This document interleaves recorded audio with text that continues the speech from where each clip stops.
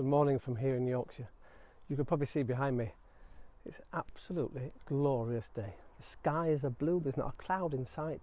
I think it's going to be another warm one. We've had no rain overnight, so tonight we'll have to water the plants yet again. They eat so much water in this weather, so we have to keep an eye on those, don't we? Plants wilting, otherwise you're not at a good crop. These are my peas, and today we're doing a special inside the grain frame all about peas. Join me, won't you, as we go inside the grain frame. See you soon.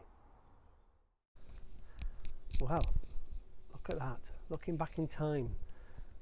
These are when the peas first started to come out of the ground.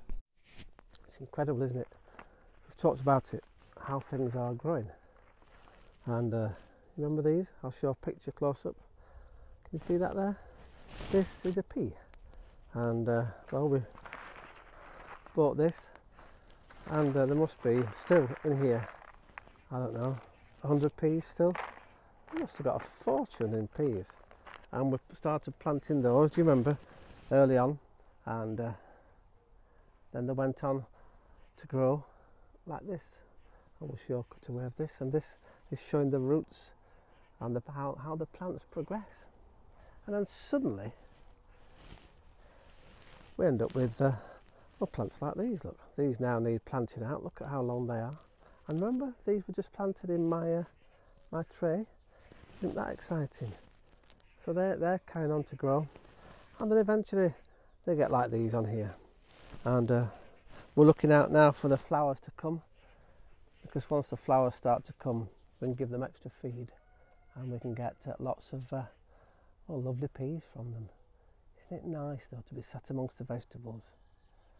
And down at my feet we've got lots of lettuce coming up. I was worried about my lettuce to start with.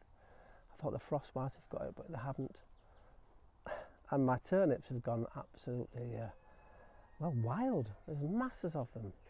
And well, parsnips, they may be coming. I might be able to find them in the rows of well, weeds, but I think that might be in a couple of weeks to come before we actually see the tops of the parsnips, and then we'll know for sure. The potatoes have come back just through the gorse here. Remember, we had the frostbite and it almost killed them off. Well, they're back with a vengeance. The peas are here. So we've got potatoes, we've got in the far distance, we've got those onions I planted, you remember? And next to those we've got cabbages, and then we've got outside cucumbers, and they're not doing too bad. They've started to pick up a bit.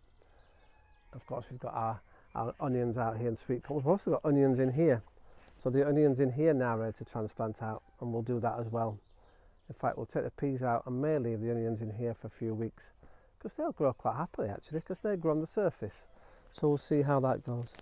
Well, I hope you have a marvellous day today. It's a beautiful sunny day already. It's starting, and it's very early in the morning.